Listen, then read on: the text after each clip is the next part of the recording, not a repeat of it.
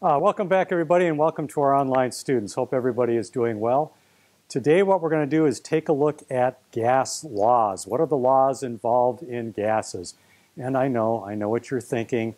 Thanksgiving, right? That's where that weird uncle comes up and says, here, pull my finger. Well, that's a different gas law than what we're going to be taking a look at today.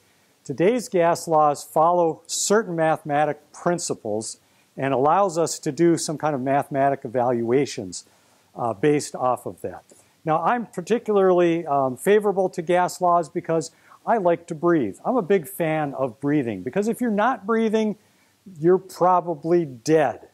And so understanding the stuff that I spend all day doing, I think is kind of important. That does play a role in our lives. So we're going to be taking a look at a number of different things here. And at this point, it might seem a little overwhelming, but we'll take a look at some big words like diffusion and kinetic molecular theory, atmospheric pressure, and then we're going to relate pressure, temperature, and volume together. And there's something called gas laws, and then we combine them and we call it the combined gas law. And then there's ideal gases, because if you know anything about children, there's what you expect, and then there's real children, and then there's ideal children. And it seems like the ideal children are always somebody else's children. Okay. Well, you know, it's like Facebook. Everybody's life looks amazing on Facebook, and then you find out, oh, no, that was all photoshopped, right? Okay. So then the density of gases and chemical reactions and so on. So there's a lot of different things that we're going to be taking a look at, but we're going to start out in just small little pieces, just small steps here. So to get us started here, the air that we breathe is mostly nitrogen, mostly oxygen. Mostly nitrogen, like 79%, about 20-ish% oxygen. Then there's a little bit of some other gases kind of mixed in there. And these gases have some properties. And these properties here, there's a whole bunch of them. And we express these mathematically because we're science people and we always like to throw numbers at things. So some mathematic principles here. It tells us volume is inversely proportional to pressure. So we say volume is inversely proportional to pressure. So that is to say, as the volume gets bigger, the pressure gets smaller. Or if the pressure gets bigger, the volume gets smaller. So it's an inverse relationship between those two. Pressure is directly proportional to temperature. So pressure is proportional to temperature. So as we increase the temperature, we increase the pressure. And as we decrease the temperature, we decrease the pressure. This is something I notice about this time of year. I have this car and it has these really small, thin tires on it.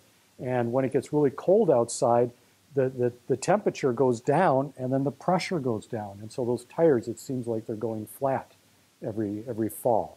And then I have to put more air into them because it's colder out. And then pressure is directly proportional to the quantity of gas. So we say that N, as in moles, is directly proportional to the pressure. So if you add more air to the tires, you increase the pressure. So the more air you add, the more pressure you add. And then gases are miscible. That just means that if they go away, you miss them. And then you feel very sad. And you're like, where did the gases go? I don't know. They're gone. They're like, what does miscible mean? It's one of those $5 words. Yeah. You can mix them together. Yeah, you can mix them together in any proportion, right? So oxygen doesn't care how much nitrogen is hanging around. They're happy. They'll just mix and everything's just fine. It's like the perfect prom. Everybody's just getting along great, right? Everybody dances with everybody. Okay. I promised I wasn't going to cry about prom. Okay, I got it. I'll be okay. It was a long time ago, and I'm almost over it. Okay. All right, so then densities are directly proportional to the molar mass. So density of a gas is directly proportional to the molar mass. Now, in your textbook, it might use a big M like this. But that's a little confusing because we've seen a big M like this as molarity, right? And so that's a little confusing.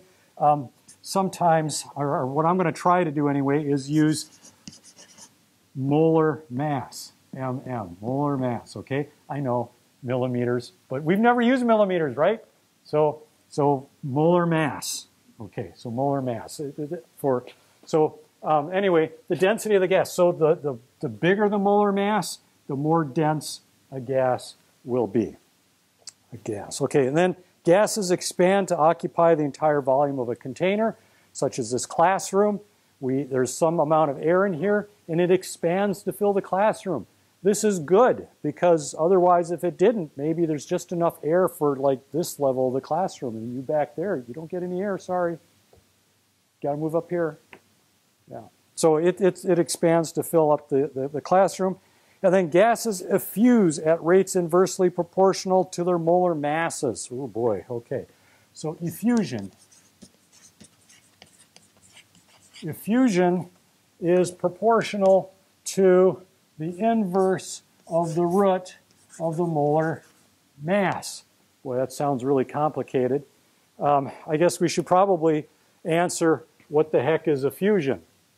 Okay, so effusion is, by definition, if you have, like, say, a box like this, and then you divide the box and put like a narrow opening like this, like a little slit here between two sides of the box. And then you put a bunch of air molecules, some kind of gas in this side, and then these molecules over time will effuse to the other side. So effusion is just molecules passing through a small opening to someplace else.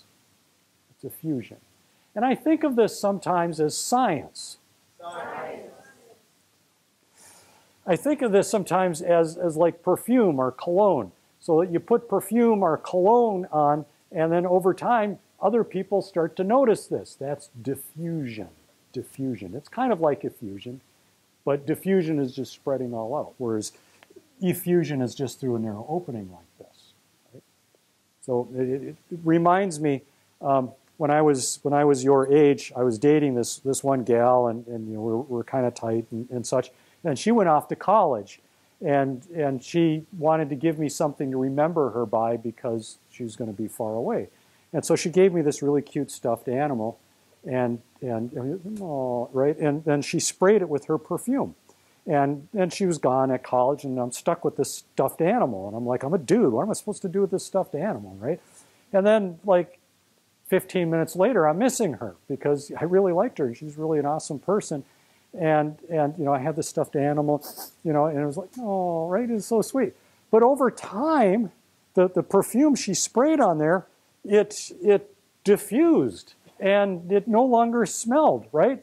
And she was still at college, and I was missing her, and so I went to the mall, and I was going to the different perfume counters, and I was asking the people there, hey, I got kind of an odd request here, but you can just barely, if you try really hard, you can just kind of smell a little bit of something here. Here, smell this, right? Now, I know it means something different in chemistry, right? Does this smell like chloroform? Bad, okay? But, so I'm at the mall, and I asked this gal, you know, does it smell like something? And she was able to, she's like, oh, you know, that's such and such perfume, and she sprayed it, right? And then you know, little, right? And so then it smelled like her again, and I was really happy, right? And I was happy, and life was good. And I thanked the gal. I said, you really made my day. This means a lot to me, and you know, and it just, this is so helpful and everything. And so then we started dating, and stuff was pretty. No, I made that up. Okay, so anyway, over time, gases will diffuse, and they will also effuse, right? Because it's just random motion, like that. So we have these rules about gases. Now, if gases follow the rules, all of our math works. The problem is they don't always follow the rules. We'll talk about examples when they don't do that. But these are the five rules. So the first rule is they have tiny volumes compared to their container's volume. So like we have air molecules in here. There's oxygen and nitrogen, but those molecules are very small compared to the size of the room. And because of that, then we don't really consider them as taking up much space, which is good, because as I like walk from one side of the blackboard to the other, I don't like, oh, dang, oxygen atom right in the eye, right? No, they're very small. They're very small, and they don't really affect our calculations any. Now, they don't interact with other gases, so the oxygen and the nitrogen don't get together and do weird stuff. They're in this room, they're miscible, but those oxygen molecules and nitrogen molecules, they don't interact with each other. They're off doing their own thing. They're all happy. They don't interact with each other. They move randomly and constantly. Randomly and constantly. Wouldn't it be weird if all the oxygen atoms just decided to get together and just move to this side of the classroom, right? And then over this side of the classroom, everybody's like, right? Because all the oxygen's over there, right? No, they don't do that. It's all random. Anybody here ever take a psychology class? Few people have. I loved psychology class. I absolutely loved psychology class. There was, when I was in psychology class, they told us that like eye contact and body language, they were talking about this, that when you make eye contact with somebody, it helps to facilitate learning. It's like, I know you're paying attention because we're making eye contact, right? So there's certain verbal cues that you get. And so we took this to heart. As students, we're like, oh, how can we use this for evil? So what we did is we organized ourselves. So one part of the class, we were paying rapt attention to the professor. We were on the edges of our seats. We were making eye contact. We were writing notes. Our head, write that down, right? And then the other side of the class, right, you know, like a little bit of drool hanging out, right? Okay, so the professor gravitated over towards the side of the class where the students were paying attention. And then we had this all planned out because at 15 minutes after the hour, we switched. And then this side of the class just started like to nod off, and that side of the class, oh, dang, that's some good learning going on there, right? And paying attention. And we had the professor going back and forth and back and forth. We're like, you're our little puppy now. Yeah, psychology is a very powerful tool and should not be taken lightly because it could be used for evil. Yeah. Oh, I've got stories. Okay, anyway. Rule number 4. Rule number 4. So rule number 4, they engage in elastic collisions with the walls of their container. So when these molecules hit the walls of this classroom, they don't lose energy. Or when they hit each other, they don't lose energy. Usually when things run into each other, they lose energy. But these gas molecules, they run into each other. They don't lose energy. We say that they have elastic collisions running into each other. Our 5th rule here is that the average kinetic energy is proportional to the absolute temperature. So that is to say that as we increase the temperature, we increase the energy of the molecules. Molecules move a little faster, their collisions have a little more force. So yeah, as we increase the temperature, we increase the kinetic energy of these particles. Okay. Now these are the 5 rules. And if the gas follows these rules, all our math works. But we're going to find out there's situations where they don't follow the rules. Now, effusion is just that process by which a gas escapes from one side of a container to another through a narrow opening. That's just a definition on that. And there's something called Graham's law, which is not terribly important that we know the name, but the idea is that the rate of effusion is inversely proportional to the square root of the molar mass. Okay, so those are just terms. As long as we know this, we're okay. Now, here's a table or a graph here. And on this graph, on the left-hand side, we've got 4 different gases. We've got oxygen, nitrogen, helium, and hydrogen.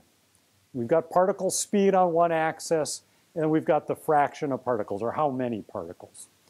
And what you can notice here is it appears as though the average speed for the hydrogen, we think about where the peak is for the hydrogen, it's further to the right than the other gases. See that? So the idea from this is that the smaller the molar mass, hydrogen has a smaller molar mass, the faster the molecules move. So the average speed of those particles is faster if the particle is smaller. So smaller the particle, the faster it moves. And because of that, we can compare one gas to another. Like how much faster is hydrogen than oxygen gas? And that's going to be related to their molar masses. So if we have this rate of effusion, we say that the rate of effusion is equal to the inverse root of the molar mass. We can take 2 different gases and we can compare them to each other. So for example, in this equation here, we can say that the effusion rate of A, gas A, is proportional to the effusion rate of gas B. And this is where this equation gets a little weird, and that is we're going to flip-flop. We're going to put the molar mass of A on the bottom because that's science. Okay, so I'm going to put A here, molar mass. I'm going to go molar mass A, and then molar mass B. Okay, so they're flip-flop like that. That confuses people. That's what people go, what's up with that? Okay, so just they're flip-flopped. Okay, so then let's compare a couple of gases and see which one's faster. Oh, I'm just fast-forwarding here. Okay, here we are. Butanethiol is a yellowish liquid with a fetid odor. Oh, there's another one of those $5 words, fetid. What does fetid mean?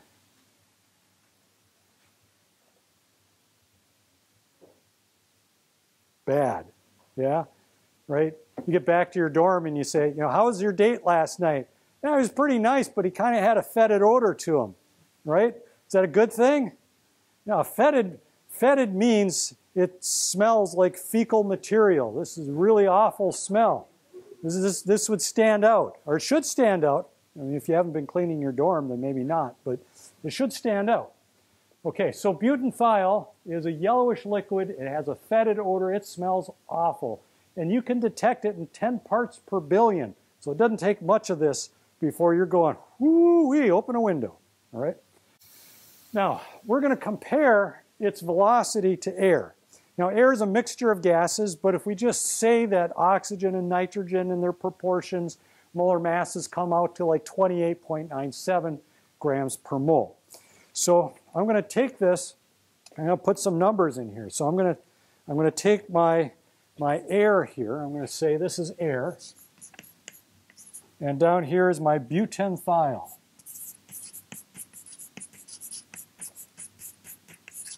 Butanethiol. And then I'm going to take my molar masses and I'm going to flip-flop them. So I'm going to take my molar mass of air, which is 28.97. This is molar mass of air. Okay, and then I'm going to put up here my molar mass of butanethiol. And my molar mass of butanethiol is 90. Right, so that's 90.2. And that's molar mass butanethiol. Okay? And I'm going to take the square root of each of these.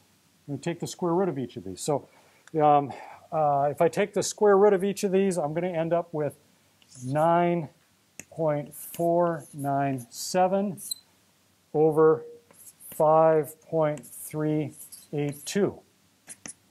Okay, so that's the square root of each of those numbers. And then when I do the math on this, you can see 5 goes into 9 more than once. And so we end up with 1.76. And so, okay, so what does that mean? That means that one of these is faster than the other, 1.76 times faster. Now remember, the smaller the molar mass, the faster it goes. So we know air has a smaller molar mass, so it's faster. So we say air is this many times faster than butanethiol. Butanethiol. Okay. So air is 1.76 times faster than butanethiol. We don't know what that speed is in like meters per second or anything. We just know it's faster, some amount faster. Now I bet you're asking, okay, so what do you use butanethiol for besides stinking up a room? Well, back a few years ago, they were using natural gas to heat buildings. And one of them blew up. And they had 300 children in it. And the children died. And you're thinking, okay, well, we should probably just not heat buildings with natural gas anymore, right? Because that's dangerous. Surprise! This campus is heated with natural gas. So, somebody decided, well, there was a gas leak. The gas got out, and there was a spark, and it blew up the school, and these children died. So what do? Turns out natural gas, CH4, we've seen this molecule before, this is methane. CH4 doesn't have a smell. You can't smell it. So if there's a gas leak, how do you know that it's leaking? Light a match, right? No. So somebody had this genius idea. Let's take something that smells really bad and mix it with the gas, right? So that way, if some idiot goes and turns the gas on and leaves it on, at some point you notice and you smell it. And you go, do you smell gas? No, you don't smell gas. You smell butanediol is what you're smelling. And it has a certain, oh yeah, it don't take much.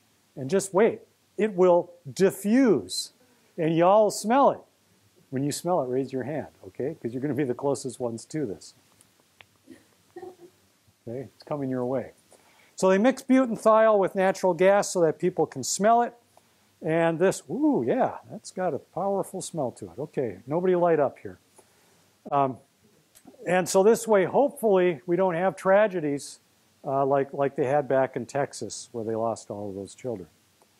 So a good test type question. Which gas would have the greatest rate of effusion? Which one of these gases is going to have the greatest velocity?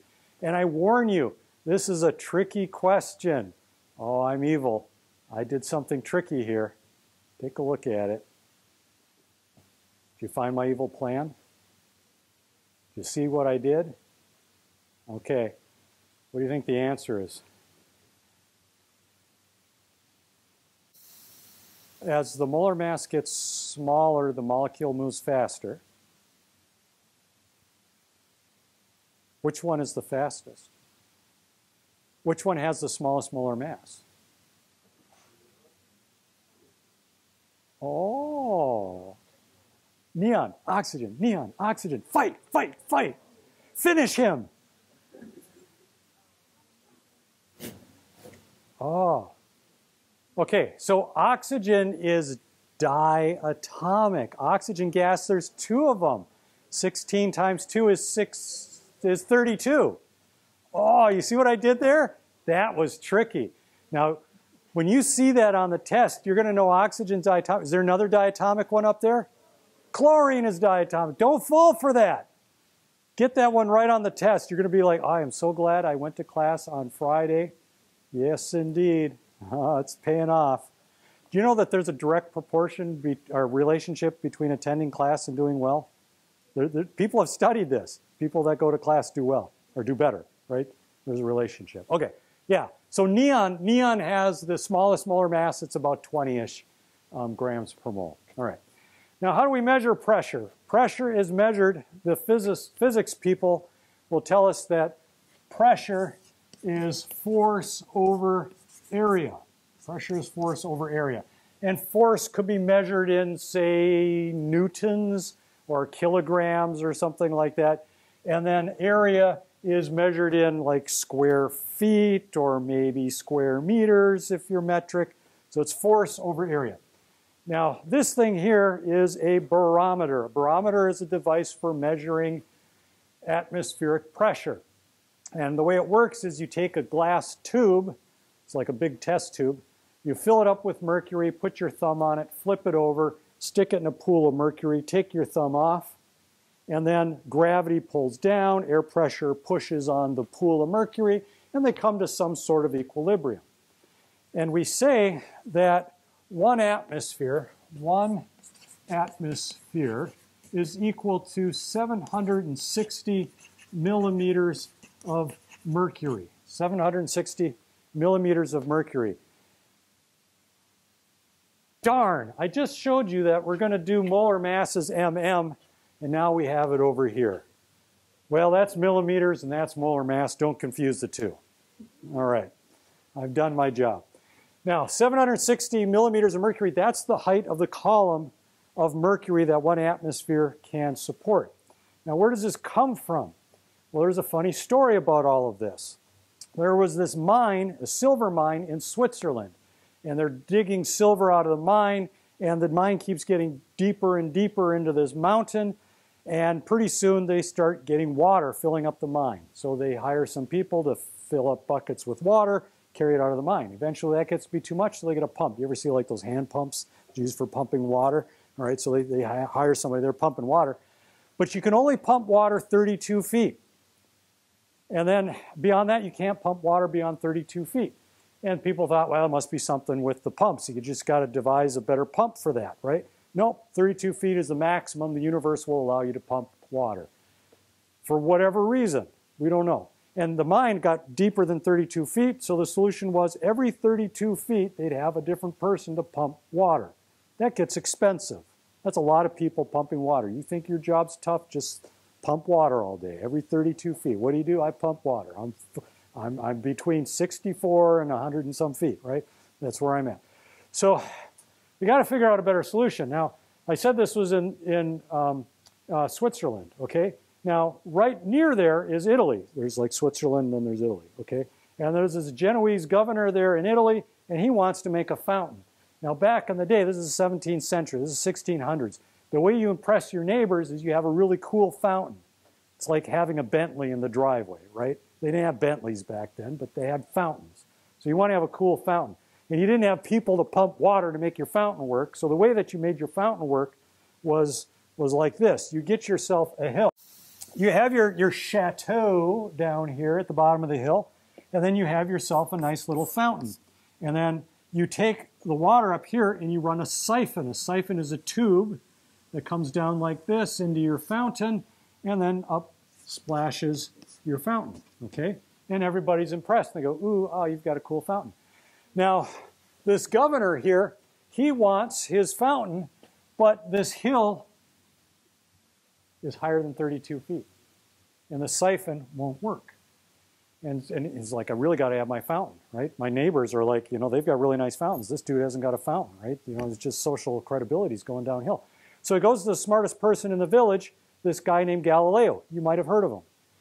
And say, Galileo, you're like the smart guy in the village. Figure out why my siphon doesn't work. And Galileo says, oh, that's a good problem, but I cannot work for you because I'm under house arrest. Because I said there's something about the earth going around, the sun goes around the earth. And they put me, and if I talk too much, right? And so like any smart person, any professor does when their life is in danger is they pass it off to their student. Torricelli was Galileo's student and said, hey, Torricelli, why don't you figure this out? Church isn't threatening to cut your head off. So Torricelli says, all right, I'll give this a shot. So what he does is he makes a glass tube and he fills it with water. And this glass tube, he has to have it 30-some feet in height, fills it up with water, and then what happens is his gravity pulls down on the water, and you end up with that space in the top of the tube up there. That space in the top of the tube. Okay, there's that empty space up there. Now, you might not have studied Italian, and that's okay, I'll forgive you. But as you look up there, what's that space up there? What do you think that is? What? What? You're going to hell. Heretic. So let me explain to you how the world works. This is northern Italy. This is in the 17th century. The predominant religious belief is that God is all-powerful. And if God is all-powerful, God can be everywhere. And if God is everywhere,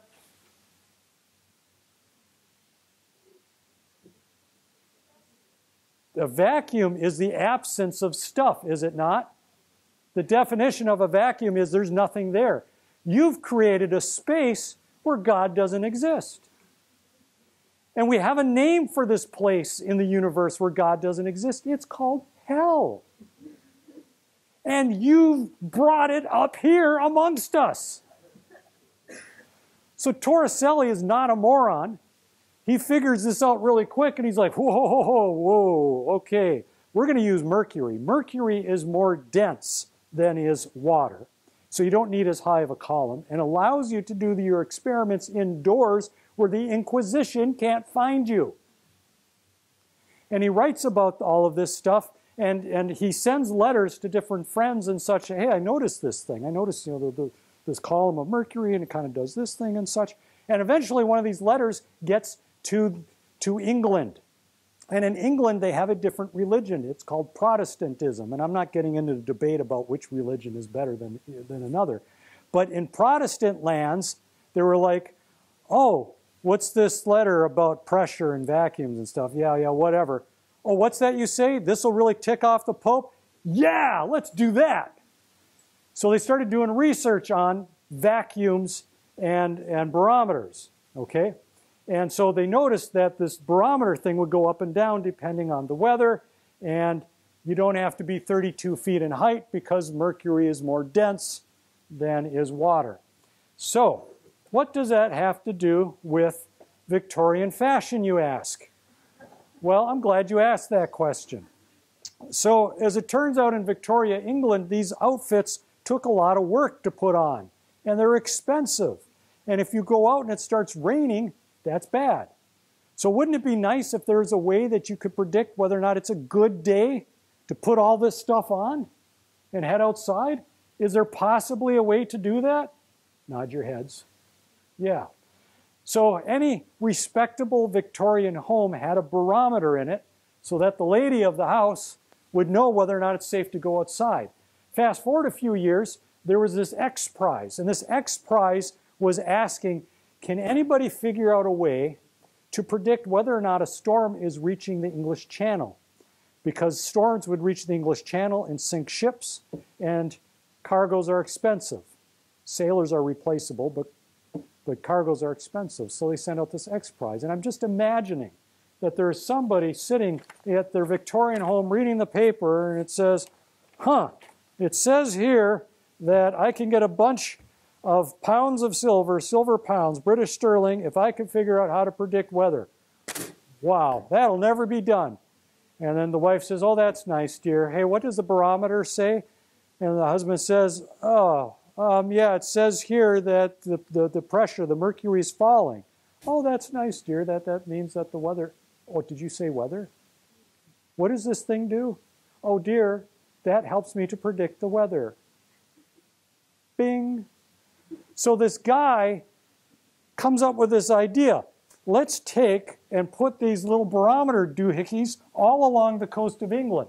And then we'll have telegraph wires that'll telegraph that to London. And so then at London, they'll know if there's a storm coming. And then they can tell the ships before they go out into the English Channel whether or not it's safe. He collects the X Prize. I hope to heck he bought his wife a nice outfit. So there's the connection. Now, atmospheric pressure is measured in different ways. The rest of the world does it in pascals. Now, a pascal is a Newton per meter squared, but we in the, I can't even say English-speaking world, we in America, we measure it in millimeters of mercury.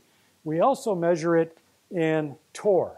Now, the nice thing is the conversion between millimeters of mercury and torr is really simple. They're the same, right? If I asked you to convert 100 millimeters of mercury into torr, you would say, well, that's 100, right? It's a very easy conversion. And that's to recognize Torricelli, Galileo's student who didn't lose his head, okay, for figuring out the stuff about atmospheric pressure. Now, there's different ways of doing it. The ones that you need to know are right here. You got to be able to do this. Got to convert atmospheres to millimeters of mercury and torr. You got to know that. You're probably more familiar maybe with pounds per square inch. If you put air into a bicycle tire or a car tire, it's probably in pounds per square inch.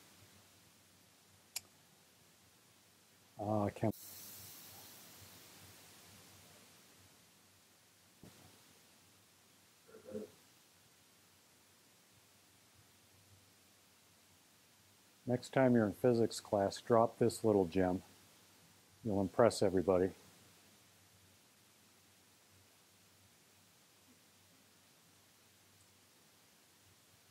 Okay, all right, I see what you did there. Okay. Now, we have all of these different laws. We have Boyle's law, Charles' law, and Avogadro's law. The names are not important. They are just the relationships between pressure, temperature, volume, and moles. Now, we could put all of these together and make what we call a combined gas law. The combined gas law is PV over T is equal to PV over T. Now, what's sometimes missing in there is moles. And we'll put moles as N over here and here. And this is all initial and then final, like this. Now, the reason sometimes N gets forgotten is because if you have a container, like say a balloon, and you change the temperature or the pressure or the volume, it doesn't change the amount of atoms or molecules in the balloon. And if something is the same on both sides of the equation, you can cancel it out. So moles is almost always the same, in which case it's oftentimes left out of the equation. But you could do the same thing with the other variables. If pressure stays the same, well, then you cancel it out. So that's our combined gas law, or combined gas law.